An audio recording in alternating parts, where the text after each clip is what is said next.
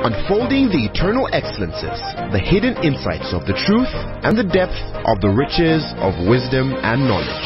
The Bible says, I have cleansed thee by the word. I have not pointed to your weaknesses. He says, I have cleansed thee by the word. I have pointed to your strength. And this is your strength, that I am Christ in you, the hope of glory. The glory of freedom, the glimpses into eternity. The gospel is not supposed to be an assumption. It's not supposed to be just a mere presupposition. Truth is older than language, but the word of God is way deeper than any human language. And now, Apostle Grace with the word.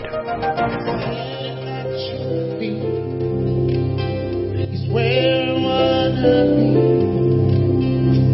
I'm home when I am here with you. Moving by your grace, enabled by your grace, everything's so beautiful.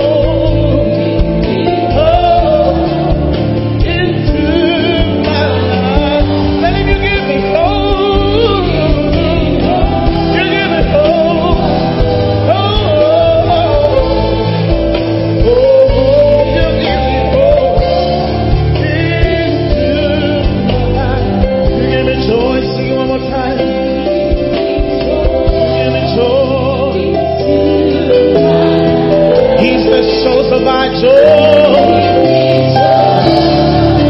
into my life. Thank you, give me joy.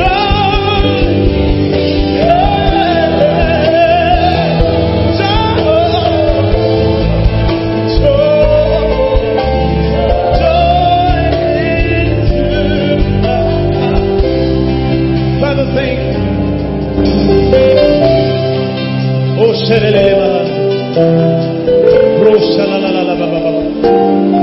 thank you, Holy Spirit. Thank you for your presence. Thank you for what you're about to do.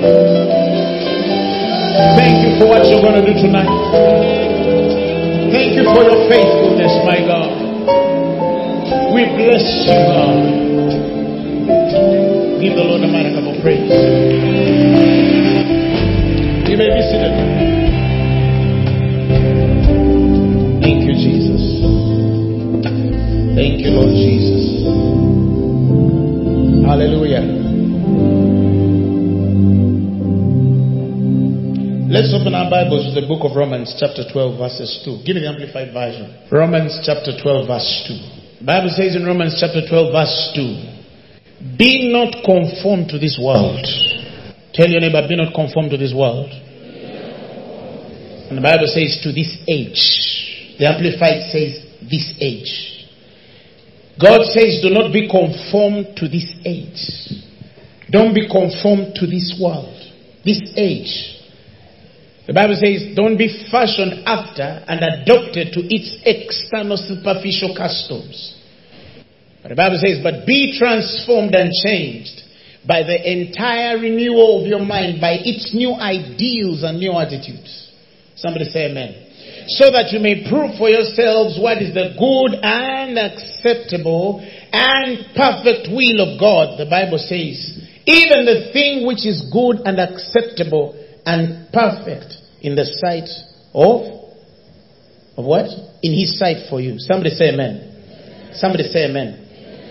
Now, when the Bible says do not be conformed to this age, what does it mean when it says do not be conformed to this age? 2 Corinthians chapter 4 verse 3. The Bible says that if our gospel is hid, the Bible says it is hid to them which are lost. If our gospel, the gospel we preach of Jesus, is hid, the Bible says it is hid to them which are lost. And the next verse says, and in whom the God of this world has blinded their minds of them which believe not, lest the light of the glorious gospel of Christ, who is the image of God, should shine unto them. The Bible calls Satan the God of this world. The Bible calls him the God of this age. Praise the Lord Jesus Christ. He is the God of this age. Satan is the God of this world. Praise the Lord. He is the God of this world. So the Bible says, do not be conformed. Do not submit yourselves. Do not conform yourself to this age or this world. He's talking about you submitting yourself to the God of this world, which is Satan.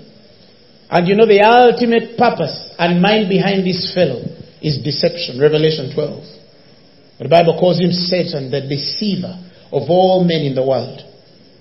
In other words, Satan runs the world, functions in the world according to deception.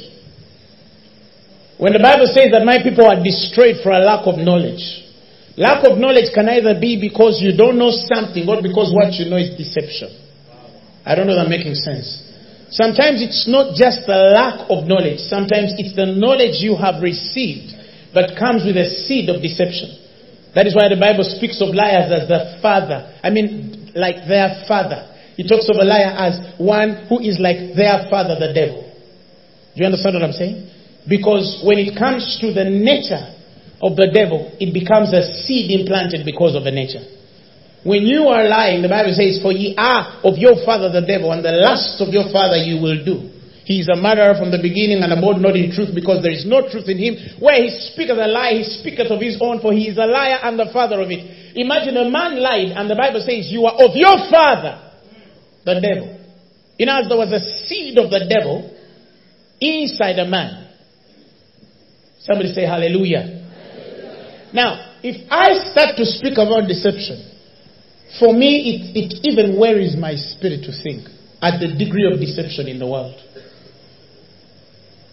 If you look at what we define as maturity in the body of Christ, not only Uganda but at large, but to a large extent in Africa, you can see at what level we are at as the body of Christ. And you would even weep to know and understand fully how much ignorance is in the church and in the body of Christ. It's too painful. It's too painful. When you look at the book of Acts and you look at the experience of the early church, for those of you who read the Bible, you realize that freedom began when they met Christ. Do you understand what I'm saying? You find Christians today saying, ever since I became born again, the trouble came into my house. We are rebuking devils every day and every night. We are going to deliverance services every day and every night. You understand what I'm saying? We have not even yet taught people how to walk free.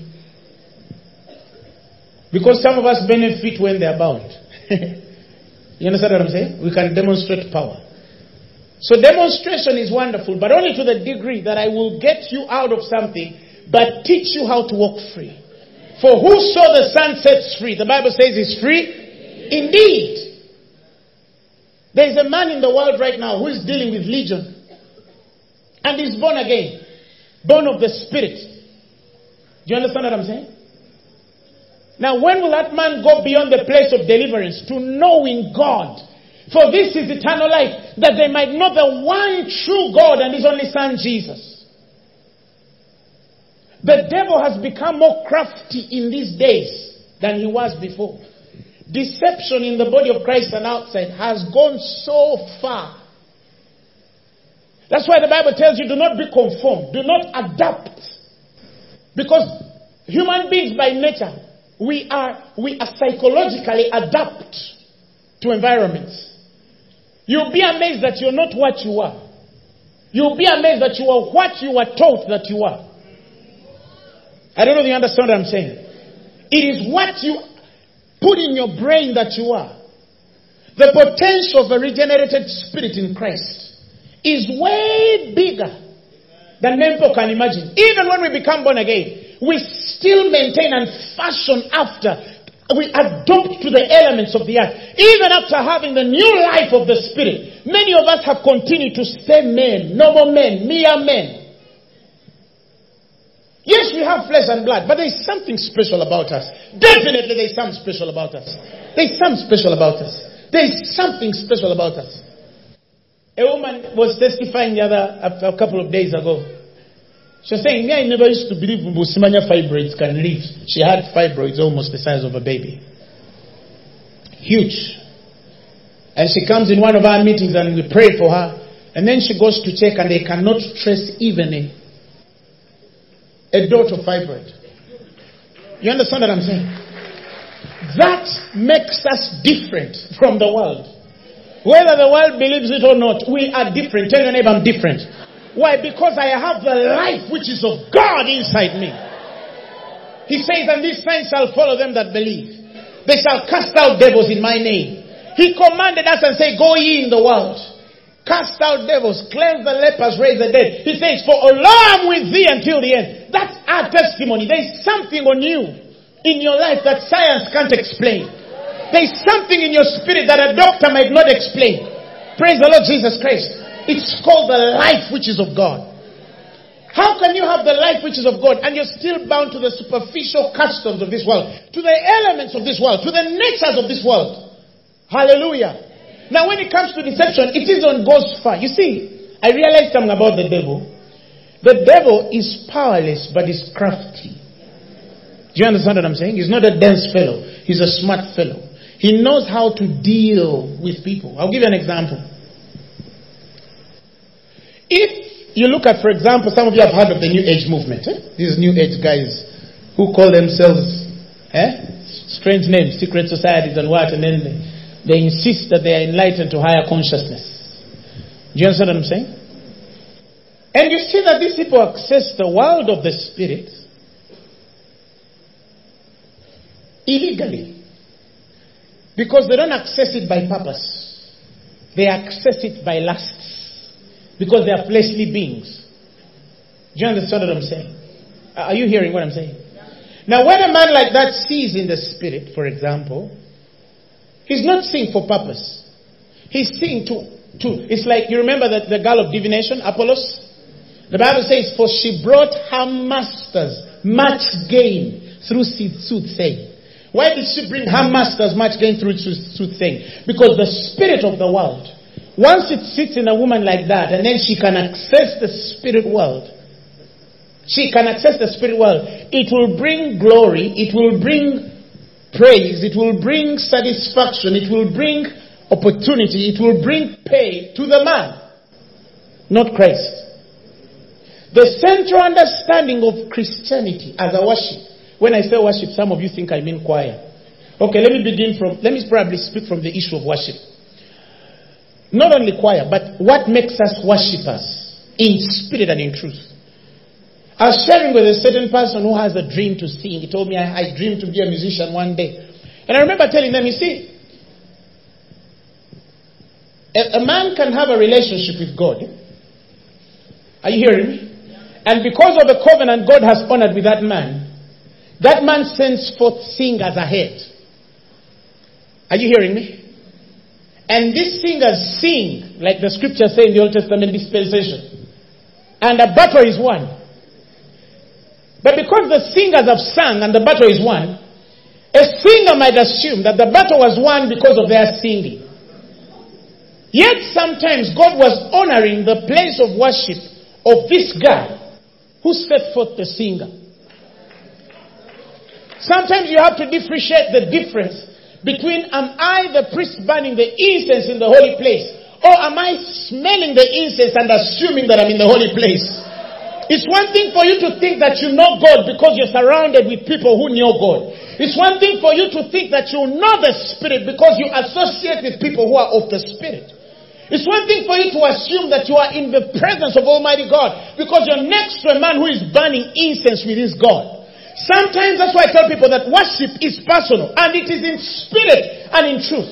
If a man has not understood the Spirit and neither has understood truth, that man cannot be a worshipper. He can be a good musician, but he cannot be a worshipper because worship is a revelation of the person of Jesus. That is why we're worshiping with veils in the churches. Yet the veil is dealt away with Christ. For the Bible says, for in Christ the veil is dealt away with.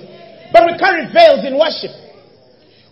If somebody says, you're leading in worship, somebody a musician, right? And then somebody says, let's lead people in worship. And as somebody is singing, what is in their brain is, they have collected a group of people in the spirit, and they are walking together towards the throne. You understand what I'm saying? It's called false humility. You understand? Because you might want to take me places I've already been. Because you assume I'm where you are. Do you understand what I'm saying? That is why the place of a worshipper is not the assumption of where people are and you thinking of where you think you're going to take them. No. The altar, listen, and respect the altar. Respect the altar. It's not you leading. No, respect the altar. You remember Abraham when he's with the boy? He tells his servants, tarry here, for I must go yonder with the boy and worship. They go to the mountain to worship with who? With Isaac. Now the Bible didn't tell us that after worshiping they went to the altar for the sacrifice. No. Actually the whole act of separation from the servants, all through to the altar, all through to the tying of the boy, all through to the readiness to sacrifice what he loved dearly, all of that was worship. Do you understand what I'm saying? It's not the two songs you melt affections on. It is the understanding of the things that we give God costly. Listen, this was a man who was close to how many 100 years or something? And he had dreamed of having an inheritance through a son. He only had Eliezer, you remember? And he says, what have I except my son who is? Eliezer, my servant. I don't have a child. Give me seed. I need a seed. I got childless. You understand what I'm saying? And God, after all of those years of barrenness, gives him a child. And here is the testation. He is supposed to bring that child on the altar to give God. Are you following what I'm saying? And when they're on the altar, the son asks the father, Father, I see the stones and I see the fire, but I don't see the sacrifice.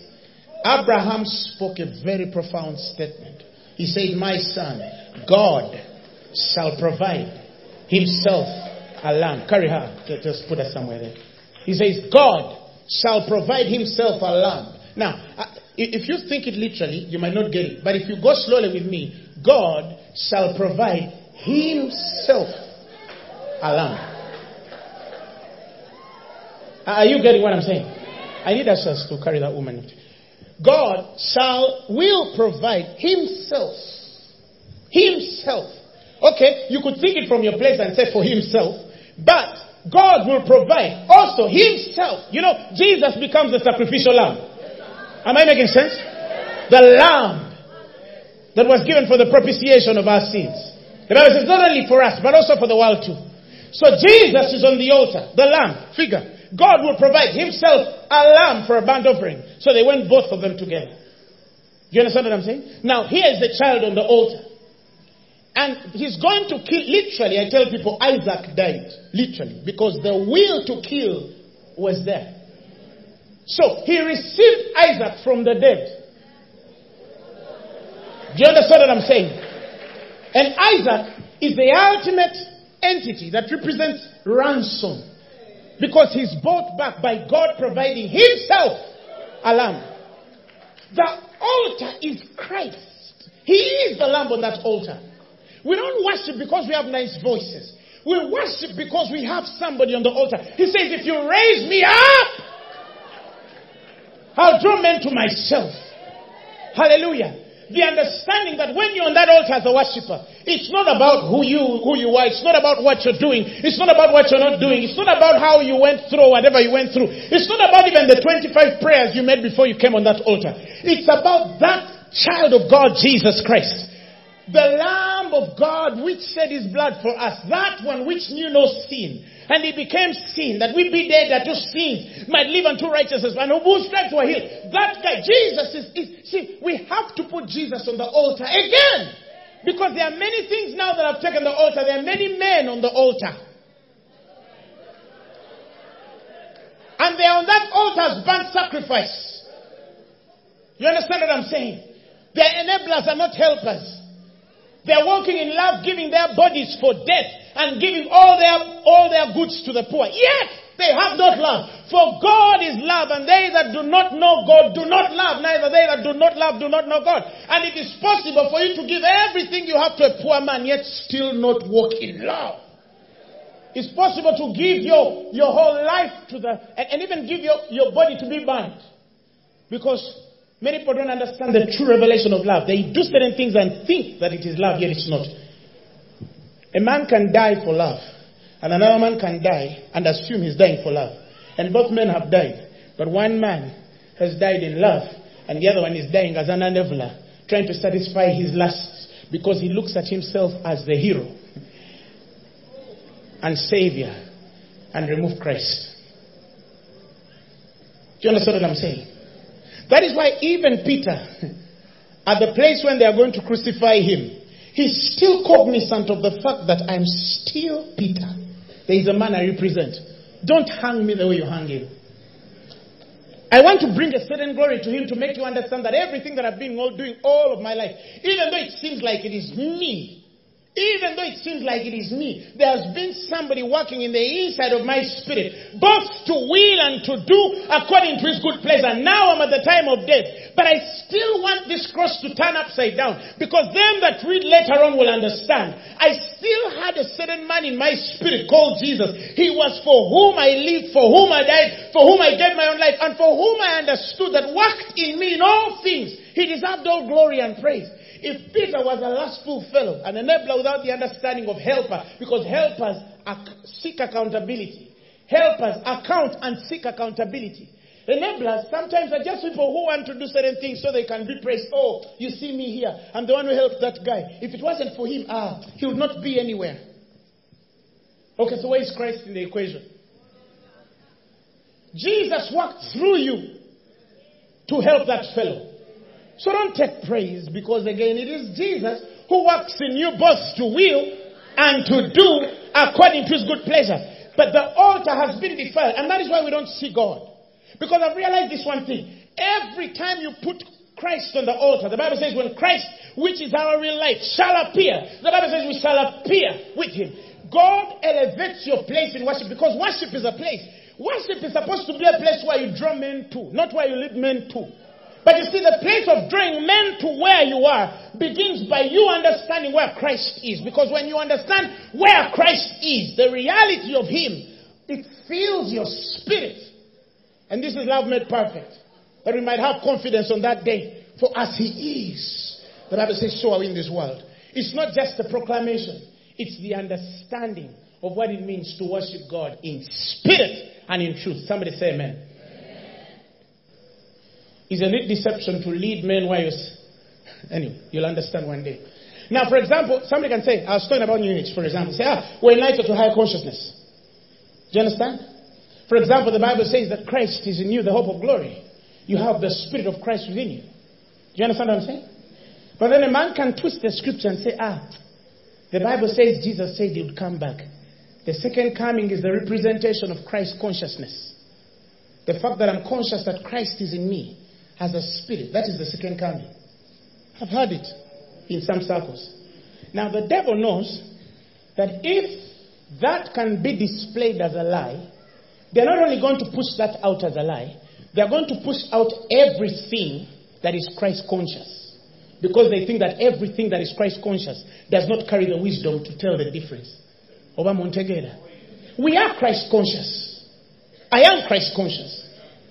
But I'm Christ conscious by the understanding that the Spirit of Christ dwells inside me. I know that the person of Christ is more than just the entity that sits in me. He is the Son of God. I know that that very Jesus Christ has a person independent of the Spirit of him that is resident within me. I know that he resides in me by Spirit, but I know that there is a person of him that is way fuller. That when the Bible says that he shall come in the clouds, I know that that guy who is going to come, he's going to come full. Do you understand what I'm saying? So I'm conscious of the life of Christ within me. But I know that that is what makes me who I am. In him I live, move, and have my own being. I represent him on earth because he's not in the flesh. We are the body of Christ, and he is the head. You understand what I'm saying? But he is still Christ, and we worship him. You don't say, okay, now me, I'm the Christ, I'm going to worship myself. You are good, you are good, you are good. You understand what I'm saying? No, you are not Christ. He's in you. You understand what I'm saying? That's why we what? We worship him.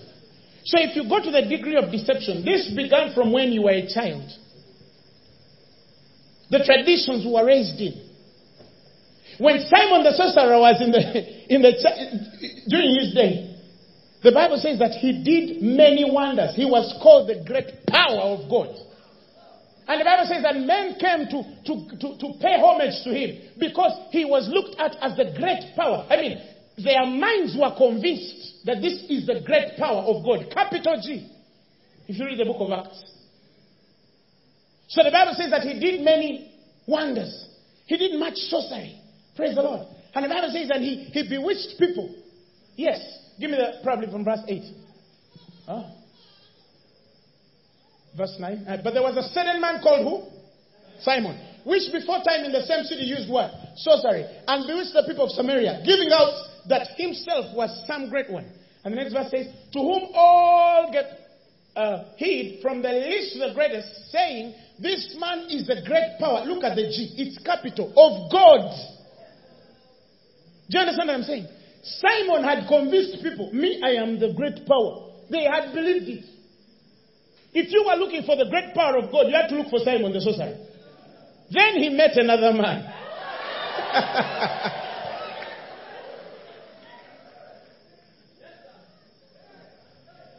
And the Bible says, and Simon forsook everything and followed the man of the Spirit. Now, there are many things certain people think they are. And yet they are not. Do you understand what I'm saying? That's why the Bible says that if the light in thee be darkness, oh, what darkness there is. Some people think that they saw light of what is actually darkness. I read a story of a man who I was reading the other day, and this guy, he was visited by a funny angel, spirit. And he was convinced Jesus did visit him. And he lived a certain life, and he confused and was confused. And by the time the guy is delivered to actually realize it wasn't the Christ, now he confesses that I saw something that looked like Jesus, but it wasn't. If the devil has gotten to the level of appearing to a man as Jesus, do you know how much trouble the Church of Christ is in? Because you don't have people who discern the word anymore. People don't discern the word anymore. They don't understand that the basis of discernment is the word. You must listen. You must understand the word. He's the discerner of hearts. He cuts asunder, separates the bone and marrow for what they really are. Until the church is really taught, men will not differentiate. That's the power of the word. When the word of God comes in your spirit, even if a fake guy comes, you can know that this guy is fake. Why? Because you have the word of God in your spirit. But tonight, in our time, people are not even in much teaching. People stand on pulpits to speak politics. People stand on pulpits to quarrel. People stand on pulpits to talk about who did what. You understand what I'm saying? Instead of preaching Christ dead and resurrected, we are defiling the altar. Praise the Lord Jesus Christ. We're defiling the what? The altar. The altar needs Jesus. That is why people gather. He says they cannot come except I draw them. You see, you didn't come for me to tell you about my wife. No. You came for me to tell you about who? Jesus. And him crucified only. Praise the Lord Jesus Christ. Hallelujah. So, you started when you were a child. You were raised in tradition where you started watching television. Television drew everything. The goddess media. Drew the way you understand life. You switch on television and see people fighting. And then you think, I think this is natural. You understand what I'm saying? You see people, some of you, all of you, that's why your marriages are failing, your relationships are failing. Why? Because movies shaped your marriage.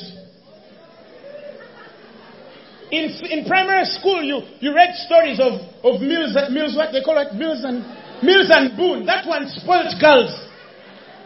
And there was a girl I remember went to in primary. She used to read Mills and Boone's. Primary. I think parents, so you're funny. How do you buy a Mill and Boone for your child? What has an 8-year-old child got to do with understanding a love affair? Now, this girl was with me in secondary. She used to tell me, I must marry a white man. I must marry a white man. No, listen, you don't, white or black, it's not the color. The issue is husband, not man. I don't know who I'm talking to. Do you understand what I'm saying? My husband, he's not romantic. What's your definition of romantic? You saw something on television. Now you want the guy to switch from his African nature and start treating you like a Mexican movie actor. African men show love differently. Hello?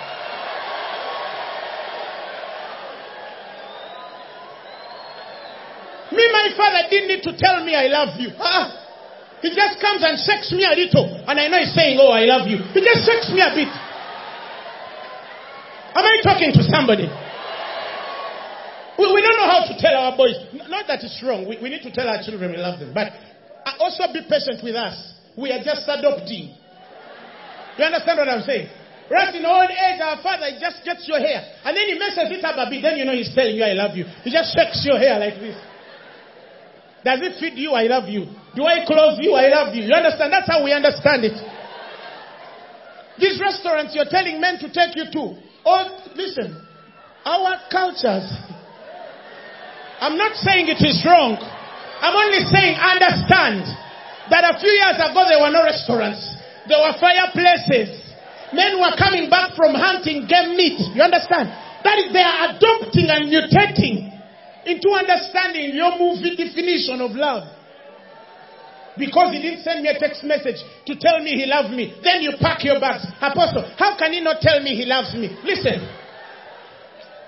Is that enough to pack? Our mothers can tell you what they went through to be wives. That was nothing. How can he not tell me he loves me? Then you see a .com child packing her bags, but she's leaving the man because she. Our grandmothers cooked. They had children and grandchildren when they were not even given flowers. But they understood love in their own understanding.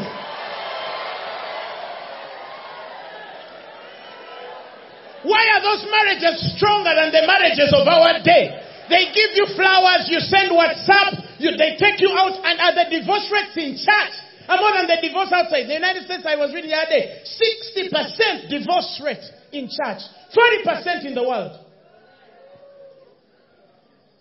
Because we have a definition. Women equality. You have to treat me equally. Under the Constitution, wives, submit yourselves to your husbands as unto the Lord. Hallelujah. Give me the amplified of that. See the amplified of the message. Yes. Wives, be what? Submissive under what? Adopt yourself. Adopt, underline adopt. Adapt, underline adapt. Adapt yourself to your own husbands as a service to the Lord. You adapt. Adapt. The man is supposed to love you, not adapt to you. No, you adapt. Submission. Even as it is hard to love our wives, even as Christ has loved the church. But we are trying.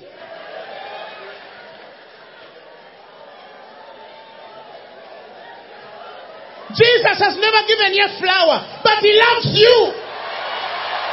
You feel it in your spirit.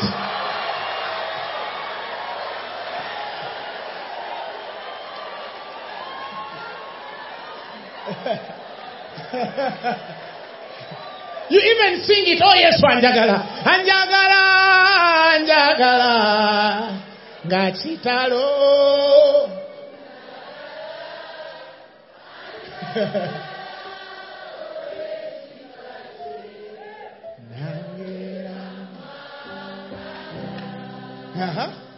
Did he take you to Sheraton? You understand what I'm saying? With or without Sheraton, love is deeper than Sheraton. Are you hearing me? Love is deeper than like a small rose. That's why now they can deceive young girls. He gives you a car. Oh, he loves me. You faint. Because they gave you a flower. Hallelujah. That's why I tell people, marry on purpose. Don't just marry him because I know you love him, yes, but where are you going? You understand what I'm saying? Everything is telling you, God already told you, fearfully and wonderfully made. You are the seed. You are my child. The other day I was reading something in Zephaniah.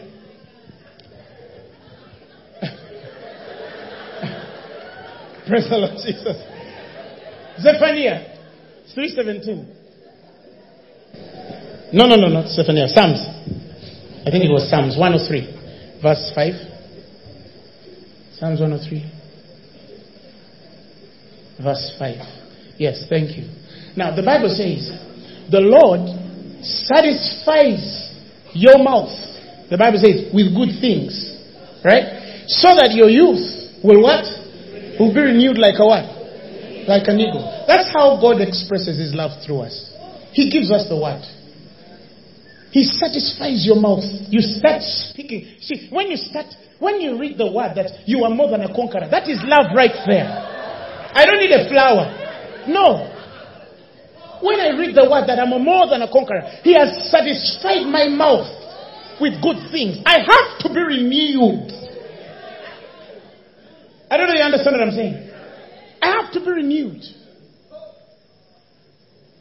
The Bible says that the Lord joins over you with singing. Do you know God sometimes sits there? And then what's your name? Give me a name. Like Peter. He starts singing, Peter, you are wonderful. That's what the Bible says. Peter, you're a good person. I mean, imagine a God who rejoices over his children with singing. Praise God. That's the Zephaniah. Right? That's the Zephaniah. He sings over you. He sings. Imagine, God sings. Even you parents have to learn to do that for your children.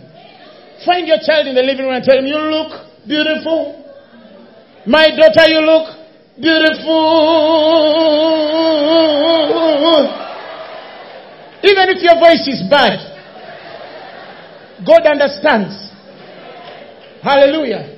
He rejoices over you. He loves you that much. He loves you that much. Oh!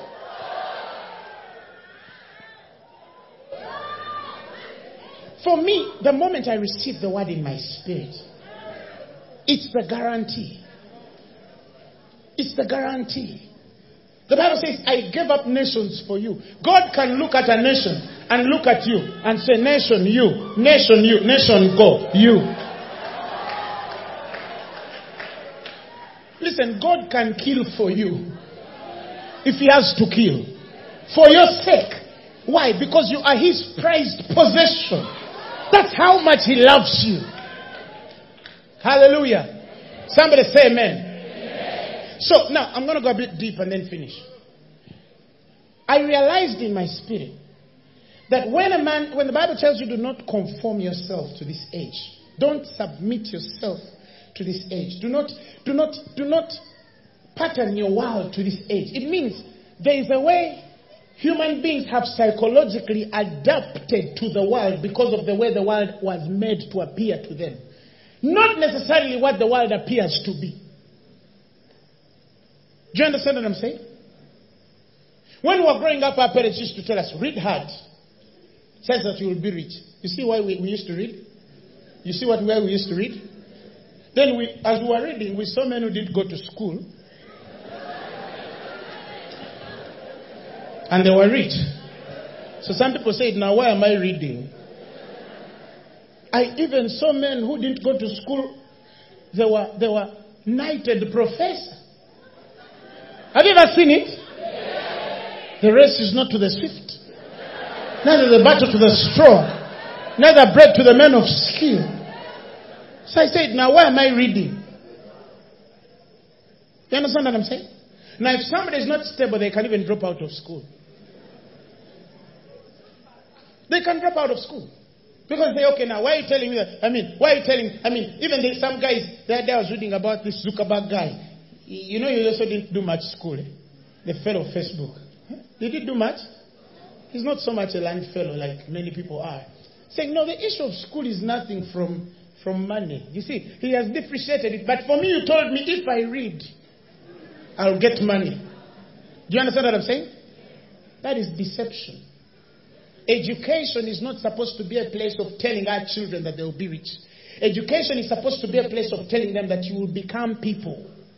It will build your character. Education, listen, is more of a character issue. You sit next to a Hispanic, you talk to a Mugishu, you understand how people live, you understand what I'm saying? And that's why parents get involved in their children's education, because education is not what the teacher teaches on Monday and Tuesday. The parent also has to do their part at home. It's all part of education, to build you as an individual character, to find purpose. Education is purpose. It is not money. No, money is a covenant issue. Money is a covenant issue. Give and it shall come back to you, good measure, pressed down, shaken together. He says, shall men give to your bosom. If you're still struggling with tithes and you think God is going to send angels, can you float the principles and think that you'll see the blessing? You will not. Because the principles are clear. For as long as the earth remaineth, seed and harvest time. They're constant. Do you understand what I'm saying? So you crammed it that way. Then you are told that to be rich you have to be 40. Some of you think that to be rich you have to be what? You remember the sermon I gave on Glorious Stars? And how many of you have heard of that sermon? If you have not get it, I was sharing how the people of the world, even in the other world, have understood that you have to shine a certain way in the spirit for you to represent something on the physical. We are not all going to make it because of merit. If you're talking of merit, there will always be somebody better than you. Paul laid the foundation of the gospel, yet the Bible says he was weak of speech, but strong in what? Some people think Paul was a deep guy, like articulate, like Apollos, fervent in the spirit and mighty with words. No. He was The Bible says he was very weak in words. That means Paul would even bore you on a normal day when he's teaching. Praise the Lord Jesus Christ. He says, for his letter say they are weighty and powerful, but his bodily presence is weak and his speech is contemptible. Give me the Message Bible. The Message version says, for his letters are browny and potent, but in person he's a weakling and mumbles when he talks.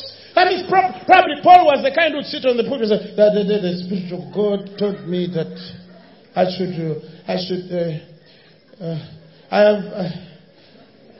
give unto you that which I received from the Lord, that on the day he was crucified, he took bread and break it. He says, take, this is my blood. You could, maybe Paul was like that. And God chose the foolish things. You know, sometimes every time I look at any weakness in me, I always remind myself, this is why you anointed me. Every time you see a weakness, it should remind you, this is why he chose me. Me. John loved Jesus so greatly. He was the disciple who he was always around Jesus. He was in his bosom. There's always the rugged guy who is funny. You understand? He denies Jesus, but he says, no, on this rock, this one, which denies me, this one, which has a hot temper and can slice off a man's ear. This one is the rock on which I'll build my church, and the gates of hell will not prevail. Even when he's going, he says, I see the devil shift you, but you're the one I chose. I know you're funny. That Paul understood it. Paul, he says, I will glory in mine infirmity. Not that he loved to be a weak man. No. His weaknesses always reminded him, this is why I anointed you.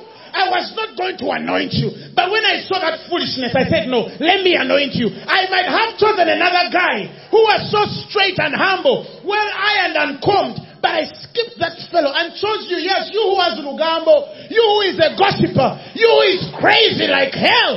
I said, no, you're the one I want to admire. That is why when I say a believer, behind them I know God must have seen a weakness.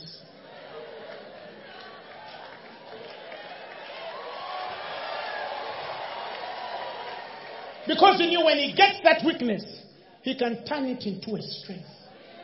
He gets Judas of all people who has money issues. He tell him, you're the treasurer.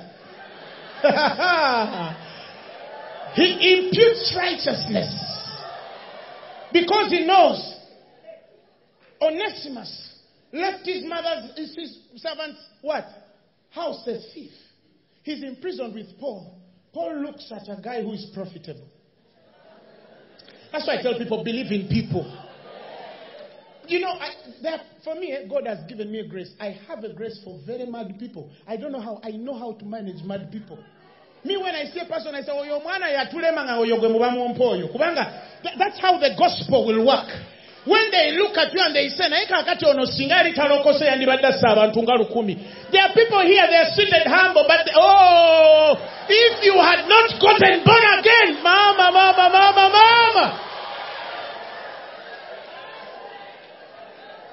Some of them would even boast and say, me, my anger, mine. When I get angry, I can kill. Me, I don't joke. I don't joke. They're also raising holy hands. Putting on the new man, which has been renewed after the image and the likeness of him that created him. Oh, hallelujah. Now the Bible says you're full of bowels of mercy.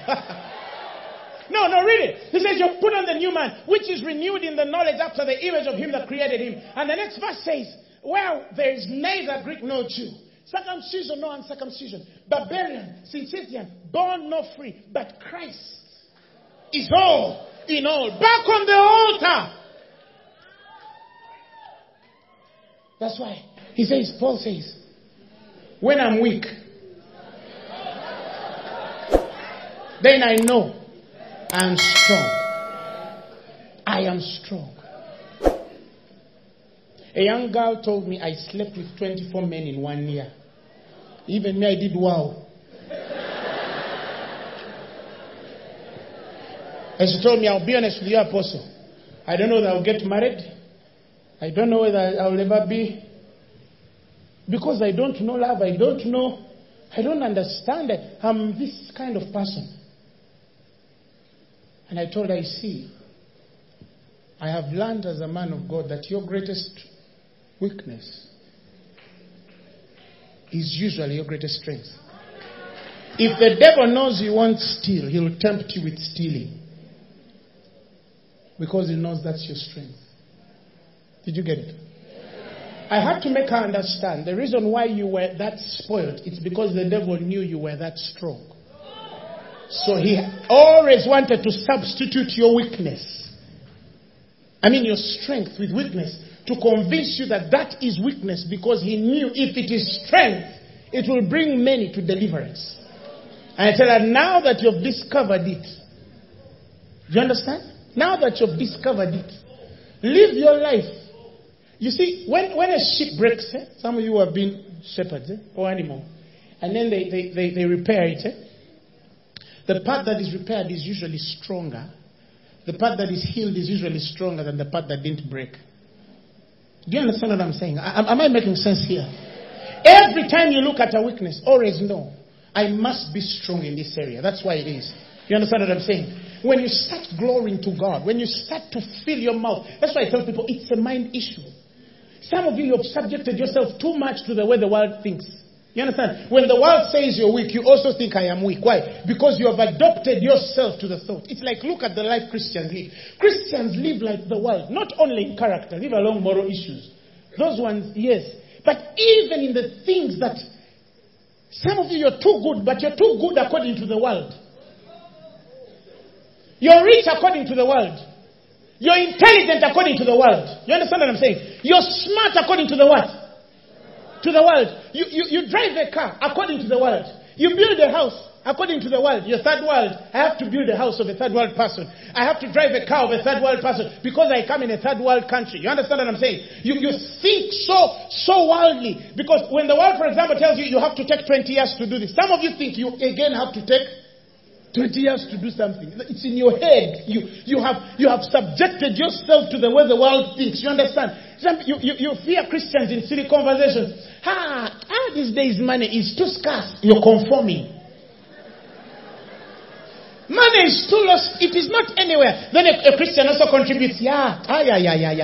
Poverty is everywhere. People. He says, adopt new ideals. Get a new attitude.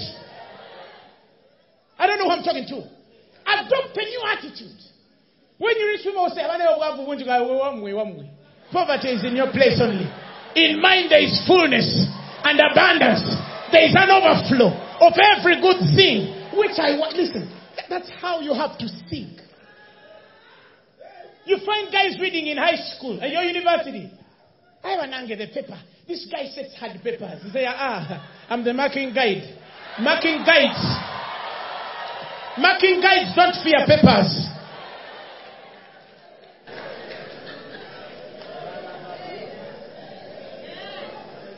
A few days ago, a lady came in my house, in my office and said, Apostle, they proposed to me. And I said, congratulations. Wait. Yeah, I told her what? She said, I fear. I told her, what do you fear? I don't know, I just fear.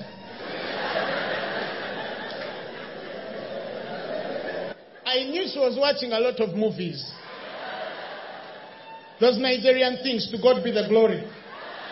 Where the man leaves the husband, then he cheats on his wife, and then the woman leaves husband because the husband cheated on her, then they cheat, and he also cheats, and then the other one kills the child of the other one, then a ghost crosses the road of the woman coming to avenge the death of the husband, and those ghosts in Nigerian movies even look like this, so that the car doesn't knock them.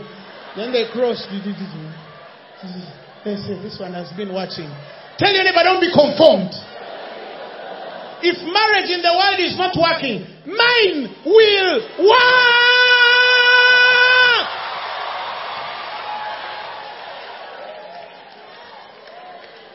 Get married happy, knowing very well that your marriage is Christ and the church. I I can't fail I can't know here and fail here. I cannot, but some people fail. That is them, not me. Tell somebody, not me.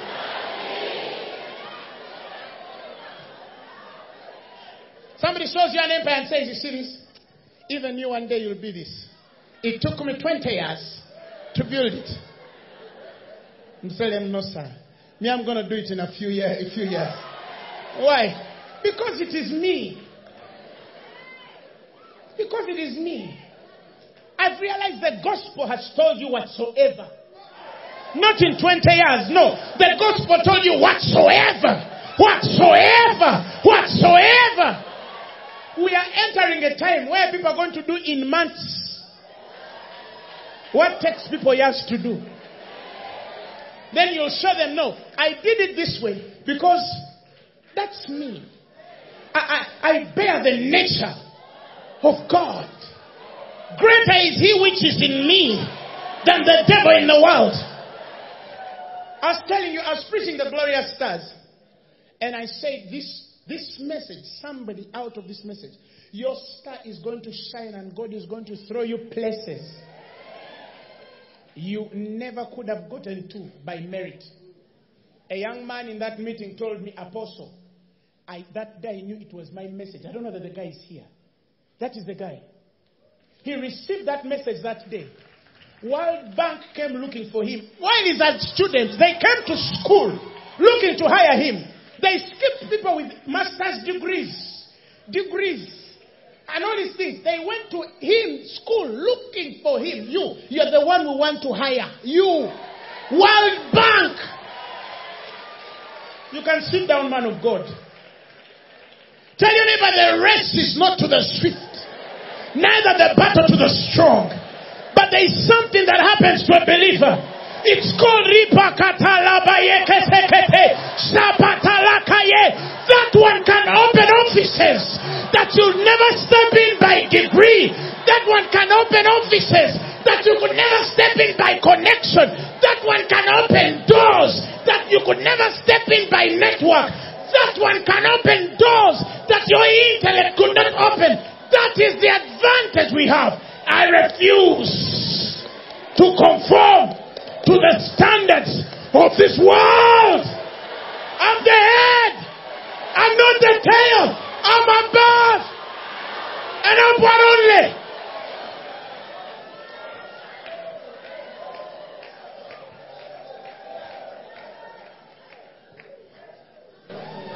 He told me from then on, people look for him to hire him.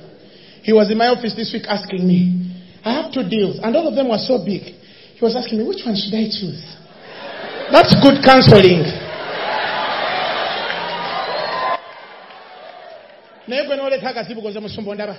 Maze myaka sifumbira myaka sikola myaka sirina mikwano myaka sirina myaka nsula muzigo myaka tata mvuma myaka ngasira ba myaka ngasera ba myaka Tell your neighbor, no more. No more.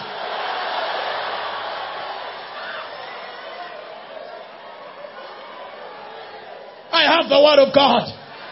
I'm fixing my family. I have the word of God. I'm fixing my marriage.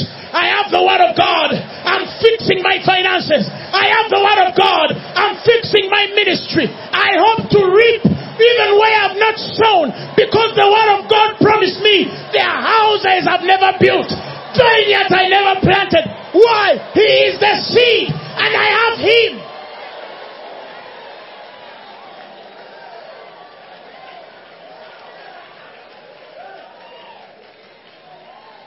The days have come to an end where men used to predict what we have.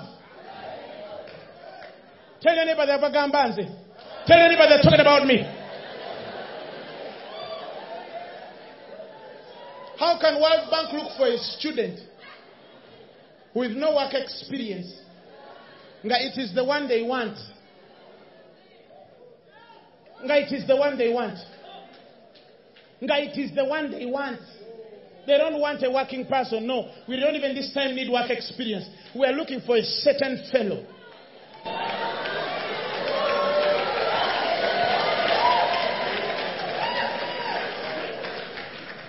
These days, a certain bank was trying to fix some things. And their MD told them, we are living in a time right now where it's not about mathematics. It's not about economics. It's not about the ability to sell. It's not about branding. He said, we need a man of God.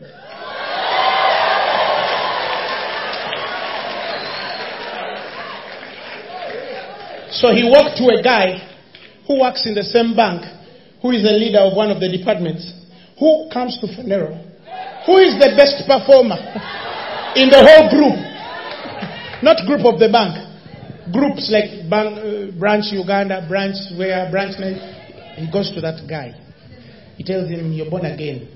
Where is your man of God? They call Apostle Grace. Now, I'm seated on this table, full of executive committee. The auditors are there. Everyone is there. They're supposed to be planning. I speak about Christ.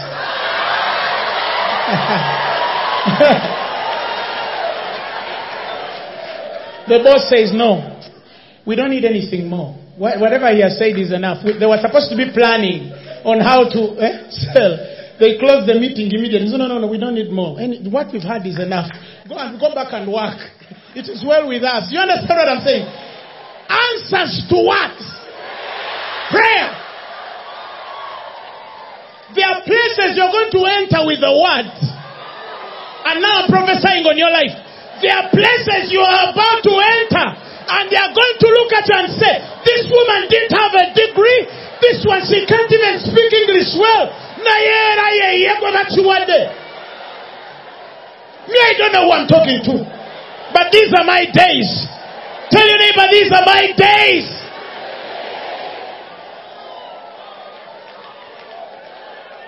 That is why I changed my attitude. I don't think small. I don't dream small. I don't talk small. I don't hold the world's ideals. I think like a kingdom child. I'm a bit spoiled because he has made me spoiled. The word has made me spoiled. He has given me everything that pertains to life and godliness. He has blessed me with every spiritual blessing in the heavenly places in Christ. He told me I'm the head and not the tail, above and not beneath. Oh!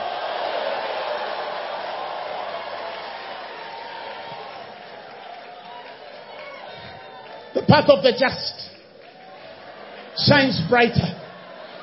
It wasn't me. No. Blame the God who anointed me. Tell somebody, blame the God who anointed me. The Message Bible says the ways of right living people. Tell your neighbor, that's me. He says they glow with what? Light. And he says the longer they live, the brighter they shine. Mama! I'm shining. I'm shining. I'm shining. I'm shining. I'm deeper. I'm shining. I'm shining. I'm shining.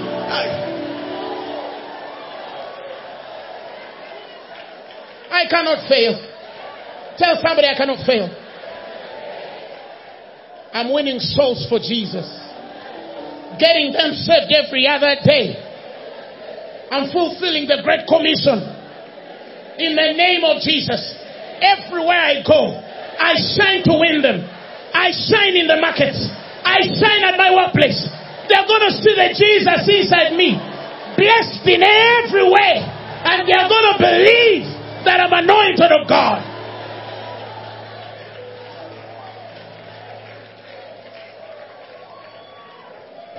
Because I realize the problem is not having money. The problem is not the having of money. The problem is the having of money without purpose. Without Christ. The problem is not the books and the education. Even if you have the best marriage in the world, but it's not preaching the gospel, it's wasting time. Hallelujah. Somebody say amen. Sometimes I hear stock exchange market sinking.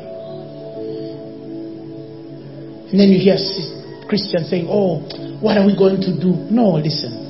What are they going to do? Not us. There's a solution with us. He says, I know the plans that I have for you, saith the Lord. Plans to make you prosperous and not to harm you. Plans to give you that future and hope, that expected end. There is poverty in the government. The money is scarce. You hardly find a coin. What will they do? Not us. We know what to do. When there is a casting down. That is why I tell Christians, in the time when money is scarce, we are going to grow most. In the time when unrighteousness is scarce, we are going to shine with righteousness. In every way, where there is a deficit, we shall be the addition. We shall be the fulfillment. Men are going to look at us and ask us, me, I just want them to ask me, how do you do it?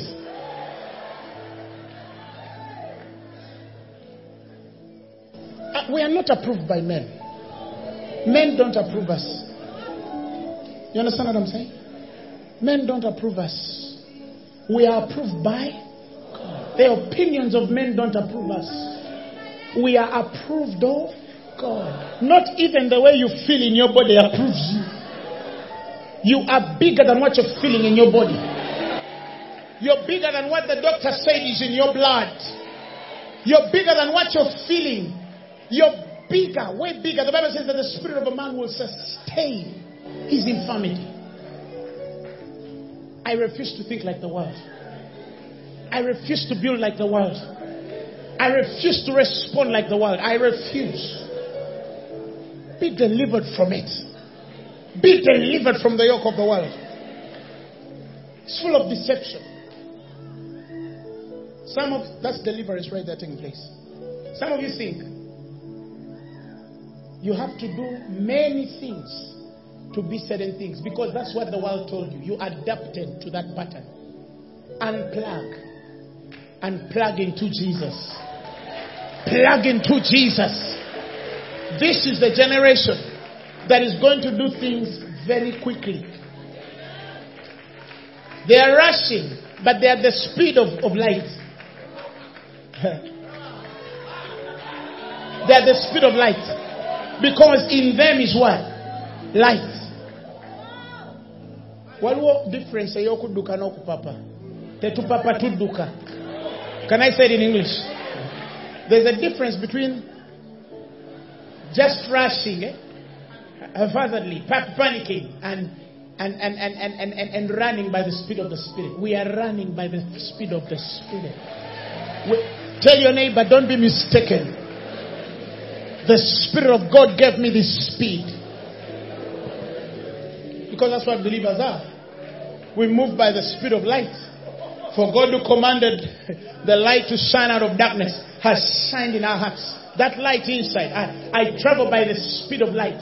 When you switch on, that's the speed by which I struggle. That's the speed by which we just happen. Look at this. Look at this. Look at this proud fellow. Look at this guy. He thinks everything is easy. Who told you it was hard? The world told you. The world told you. The Son of God is moving. 5,000 men are walking with him. And there is no food and he's not worried. He's not worried one bit. Because he knows. He knows. He knows that he can feed them.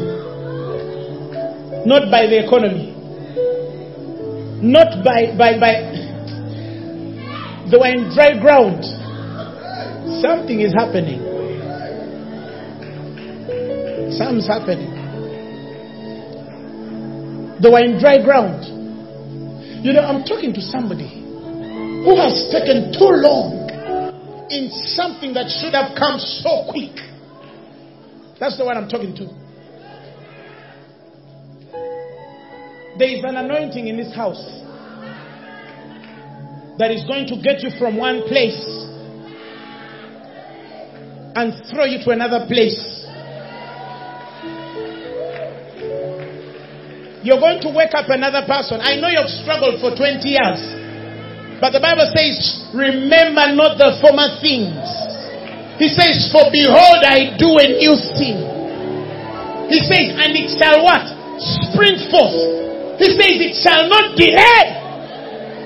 It shall not. It shall not. It shall not.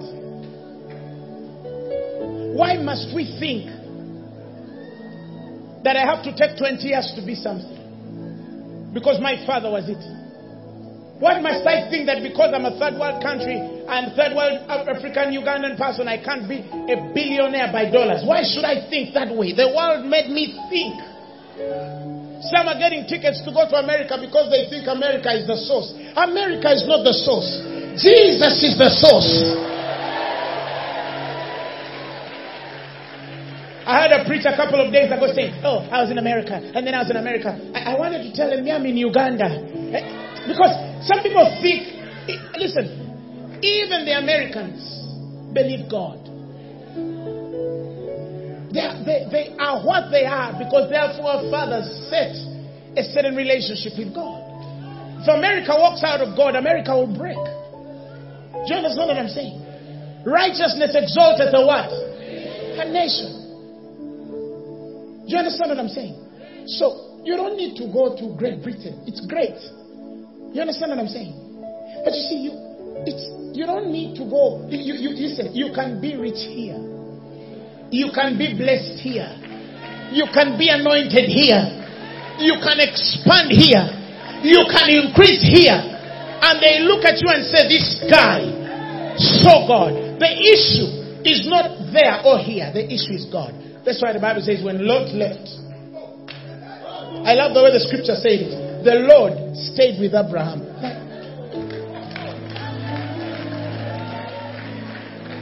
The problem with many of you, you just want to, you don't understand how God works. You want to be like Apostle Grace. You want to be like Prophet so-and-so, teacher so-and-so. No. Even when he was dealing with Joshua, he didn't tell him, I'll make you like Moses. No. He told him, I will be with you as I was with Moses. I'm not going to limit what you're going to do on Moses. Moses could be a limitation. The grace on him can live in the wilderness. The grace on you, Joshua, crosses these lands. He says, I will be with thee, even as I was with Moses. As I was with Moses. He says, I'll be with you. That's all you need. Let the God of Abraham, Isaac, and Jacob, the God of Lubega, Grace, and many men who have gone before God, be with you the same way he was with them. That's all you need. You don't need to be like Moses. You don't need to be like Paul. You just need to be with the source. Be with me as you are with our fathers. It shall be enough. Because the challenges in my time are not going to be the challenges that they had. But I'm surely persuaded, if you're with me the same way you walked with Paul, I will finish. I will finish. Sometimes I look at the people who have gone before us and the price that they paid for the gospel. And I look and realize mine is lighter. Because they're the first to go through everything we are going through. And that's the reason why I don't get dismayed and distraught and disappointed by people who never understand this gospel. Because I know who called us to glory and virtue. Sometimes it's not what they say. No, it's when I sit down and I think to myself. Do you understand what I'm saying? I could answer and then not walk in love. I'd rather go to the individual and talk with them. But not, you understand what I'm saying? It's the understanding. It's the understanding in your spirit. Is God with me? I don't care whether they fired you last week. That's not the issue. Is God with you? I don't care whether you're sleeping in a small little roomed house with a little saucepan and you don't even have anything to eat tonight. Is God with you? Do you understand what I'm saying? I don't care whether the doctor said that you have these days to live or these months to live. That is all insignificant in light to the glory of His grace. When you turn your eyes upon Him and fix your eyes only on Him. He says, I rejoice over you with singing. I sing songs for you. I look at you on the world and I start dancing and say, there goes my boy. When I start preaching, I feel like Jesus is dancing, saying, wow, Apostle is preaching. He's tapping Paul. Apostle is preaching. He's tapping Peter. Apostle is preaching. And God is just in heaven above. Say, my boy, that's my boy. Here's my boy. And then he gives Ezekiel a high five. He rejoices over what you do. Every success, God is dancing. He's saying, that's my child. You win something, he says, that's my child. You have victory, he says, that's my child. You come out of cancer, he says, that is my gene, baby. You can't mess with it because I'm inside it. Tell your neighbor, God owns me. The Bible says he possessed me from my mother's reins. He possessed me from my mother's reign. Even before your mother begat you, he possessed you. He says, this one is mine. He says, thou hast possessed me in my reins. Thou hast covered me in my mother's womb. Even in your mother's womb, he put a cover. You could have died. You could have died. But now he said, you can't touch grace. He has to preach in 2017. There are things that can't happen to me. Even my mother knows it. They just can't happen to me. God knows it. That these things can't happen to me. So you can say it to yourself too. He should have killed you at birth. But God covered you and said, Neda, you still have a destiny. There's still a story to you. What eye has not seen, what ear has not heard, what has not entered the hearts of man. Condition your spirit. Fix your mind. Are you hearing me? Fix your mind. Known to God are all his works from the beginning. God has finished.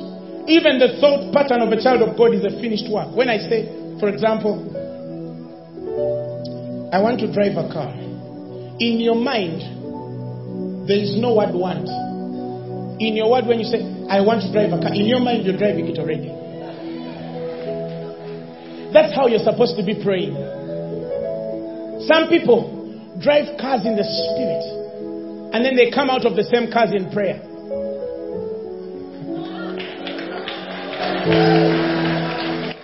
They build ministries in visions, and then they come out of those ministries in prayer. Because when they pray, they don't pray as it is finished. They pray as it is going to happen. Listen, the Bible says with God, God doesn't understand the way you understand future, past, present. No. God is at the end. It is finished. Jesus said it is finished. What is finished? Everything is finished. You want to build? To God you're finished. Do you want to do ministry? To God you have finished. It is done. So what do? You just thank. You enter prayer with thanksgiving. Thank you. Thank you. Thank you, God, for everything that you've done for me. Thank you, God. Some Christians talk like people of the world. In future, I'm going to do this. Listen, we are... a Christian can't say in future I'm going to do this. That's the world. You are eternal. You don't belong to the future. You're eternal. Meaning you belong to the future, present and past. You don't say I'm going to do this. No. You say I'm this. That's why the guy used to say, let the weak say I am strong. Let the poor say I am rich. Let the blind say I can see. Listen to the last word. It's what the Lord has not will do, not will do, not will do, has done for me. Oh, to the Lord.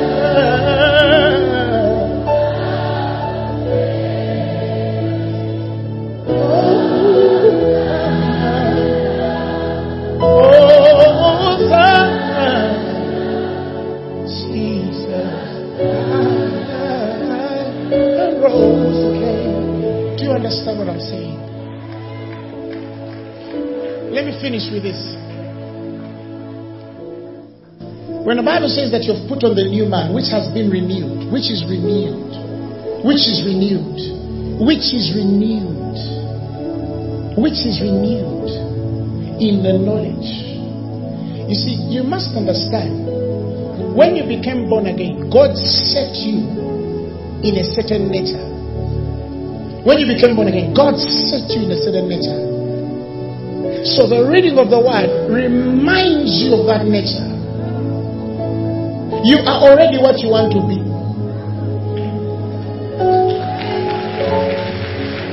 That's why it is too late for the devil. Light shines in darkness, present continuous. Darkness comprehended him not. Past tense. The devil never understood you. He stayed in the past. Because he doesn't understand why they say it's finished. It is finished. You, everything, sick, you are already healed.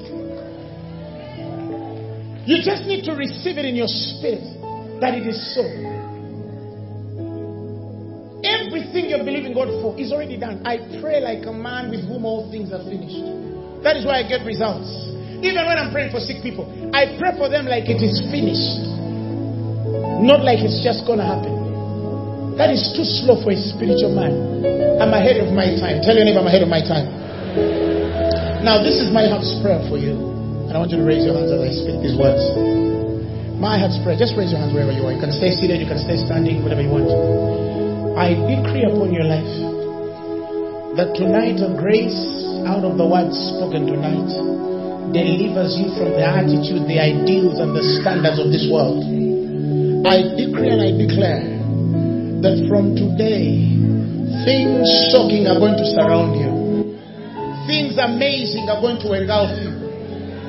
Things eye has not seen are going to do work in your life. From today, people are going to look at you and they are going to fail to explain you. They are going to fail to explain your ministry. They are going to fail to explain your vision. They are going to fail to explain your wisdom. They are going to fail to explain your wealth. They are going to fail to explain the results that are happening on you. And I mean from today, the impossible. I mean things science can't explain. I mean things the economy can't explain. I mean things that circumstances can't explain.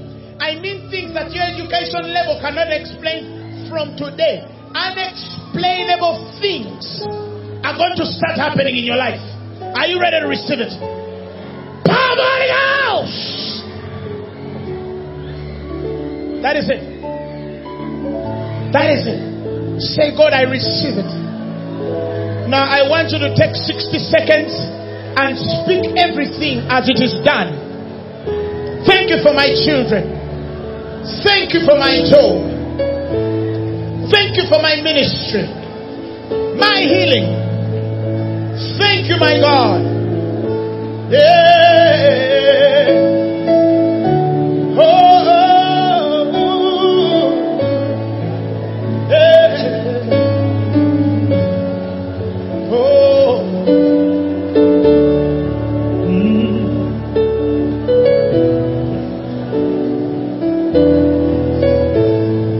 Oh. Somebody say I'm strong. Say somebody say, I am rich. I cannot be poor. I'm not poor. I'm not poor. I can't fail. I'm a success. I'm a success.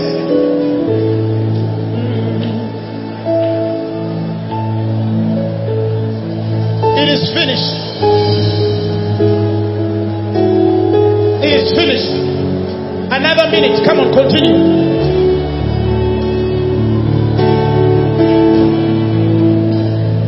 Come on.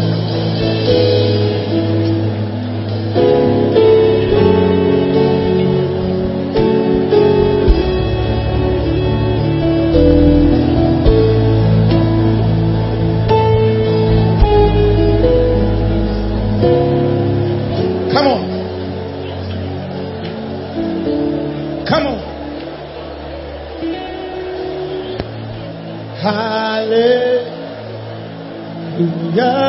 Hallelujah. You have won the victory.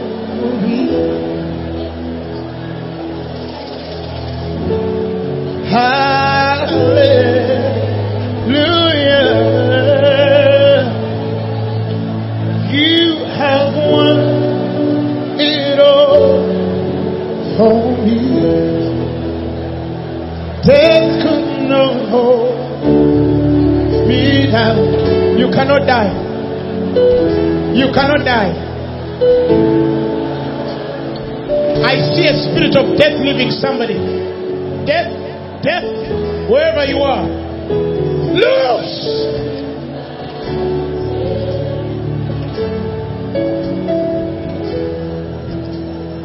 You are the real King. Oh.